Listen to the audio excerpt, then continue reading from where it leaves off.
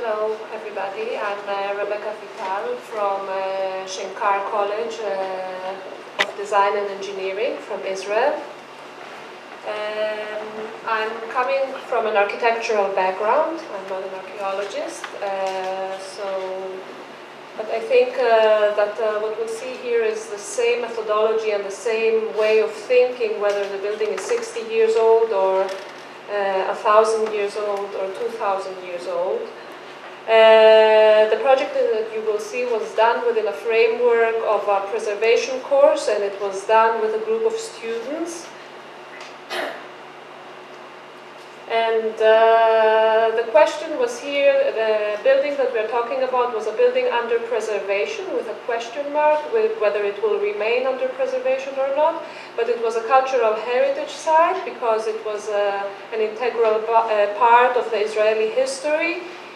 And the question when we talked with the project architect of the city was what was the best way to document the site.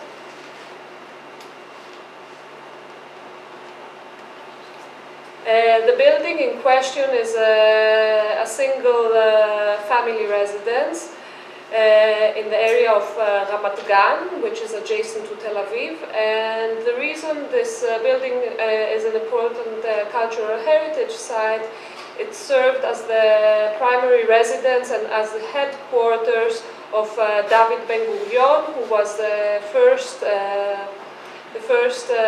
Prime Minister of Israel during the War of Independence in 1948 and during the establishment of the State of Israel. It's a simple, relatively simple house of 270 square meters, and the house is labeled for preservation. For somebody who knows Israel a little bit here, you can see the location of the house. This is the greater Tel Aviv area, and what you see in red is the city of Ramat Gan, which is exactly adjacent to Tel Aviv, and the house is located within Ramat Gan.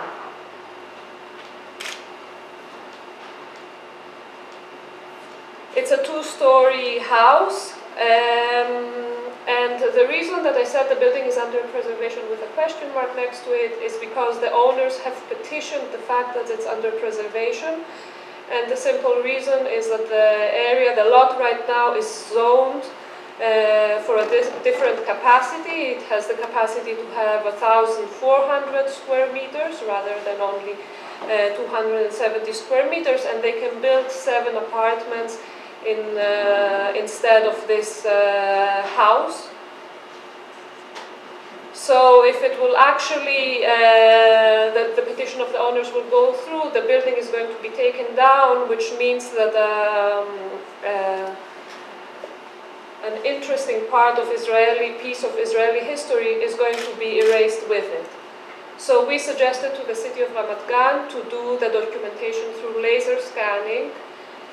Because when we need to document a building of cultural heritage, there is a lot of things that we need to document. It's the three-dimensional geometry, it's the material, the orientation, the context of the building, and on top of that is all the historical background that comes with the building that needs to be documented, and we want everything to be in one comprehensive database.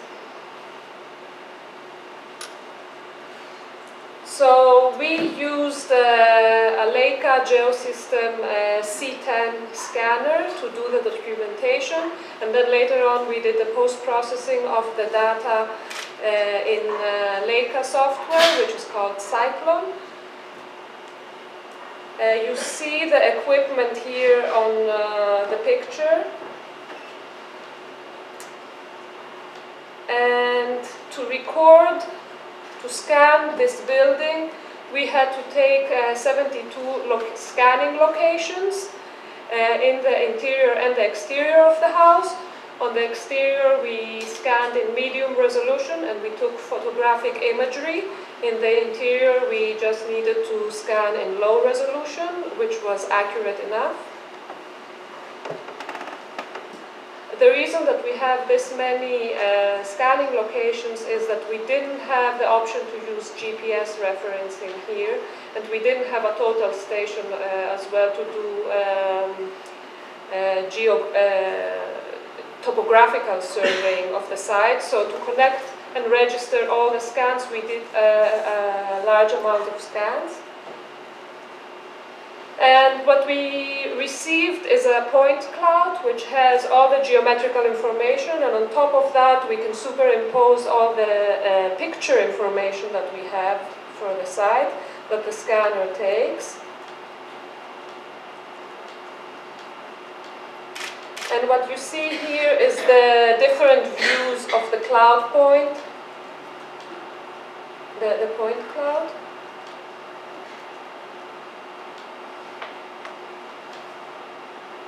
And very fast, once we have this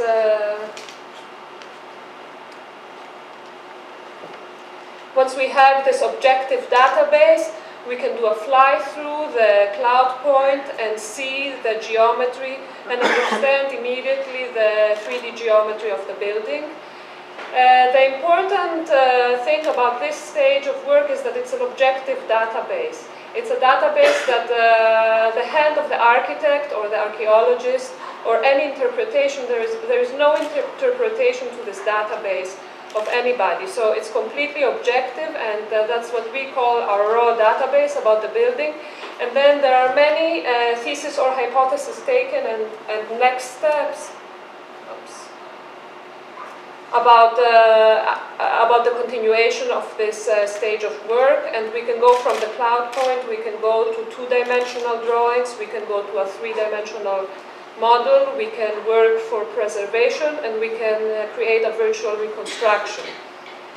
Now what you see here is a few forms that the point cloud can take. It can be viewed with an intensity map on top of it, which is a combination of the return of light that the surface gives and the color of the surface itself.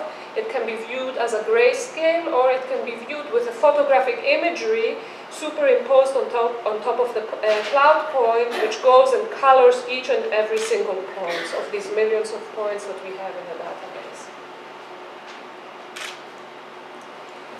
And then we took each elevation of the building and we created two-dimensional drawings. This is already a stage in the post-processing that we interfere. The hand of the architect goes and traces over on the top of the point cloud to get out information. We can see here the point cloud superimposed with the two-dimensional drawings and the layering of the point cloud that we took to compile this elevation.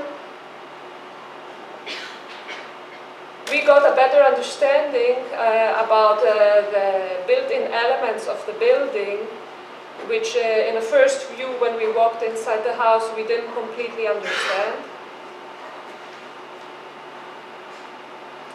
And we have a documentation of all the smaller elements that compile this structure.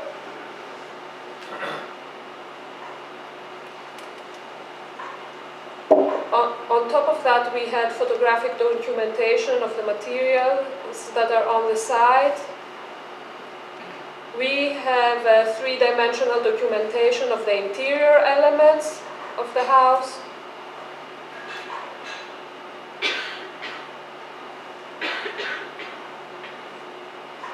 And we divided it according to the functions of each area.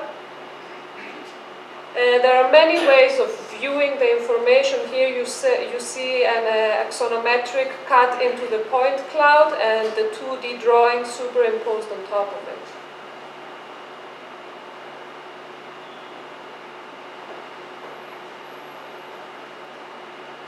So we got all the elevations and all the sections. Certain elevations had extensive stonework where we were able to document it very accurately and for preservation purposes make an assessment on what's the work that needs to be done. Also, the stucco work was very damaged in certain areas, and we were able to get an immediate assessment of cost and quantity for what it needs to be fixed. But in case the owners will get their way and they will turn this building down, we were able to create a three-dimensional model of the building, which represents the building when it was first built. We can superimpose and mix this three-dimensional representation with the point cloud, so we can see exactly the differences of the as-builds that we have from the site today and from the reconstructions that try to look at the building when it was first built in 1944.